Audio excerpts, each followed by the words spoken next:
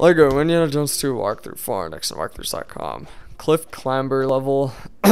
This one is right out here. And I guess it's the, oh, what do you know? Well, I did in the last video. Anyway, the last one, Lava Lake, I said it was the 3rd level. It's actually the 4th. This one's the 5th. Anyway, so you're gonna need a guy with the sword and a guy with the spear. The guy with the spear is directly outside of the 4th level, and he's not that hard to get. And the guy with the sword, there's one in the village, or the directly outside of the 3rd level, 3rd bonus level.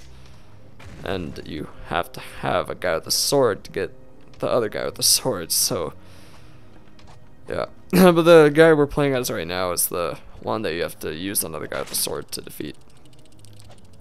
This one's kind of fun. It's kind of like a, I don't know, it reminds me of like mix of Donkey Kong and some other game. I can't really remember. I don't know. There's some game where you had to do a bunch of puzzles, that some really old game you had to do a bunch of puzzles to get up a cliff, and I can't remember it. But oh well. Now I think Scar falls over here because I push him off. Oh no, he just fell. Anyway, if that does happen to you, all you have to do is switch to the other character and wait for the computer to get up on its own.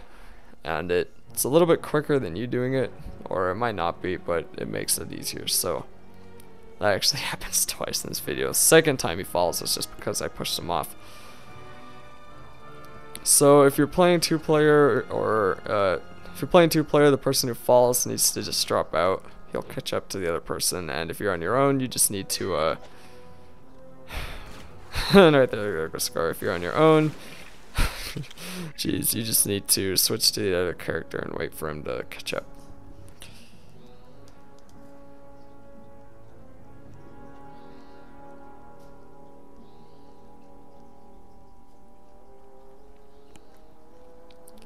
Now you're not really gonna need the you're not gonna, like, well, you're gonna, I don't know, never mind. Completely forget I just said anything. Anyway, this stupid spear part they didn't work on very well. It's, again, it's kind of annoying. It's really annoying, and they did so well on all the other Lego games, but they did such a bad job in this one.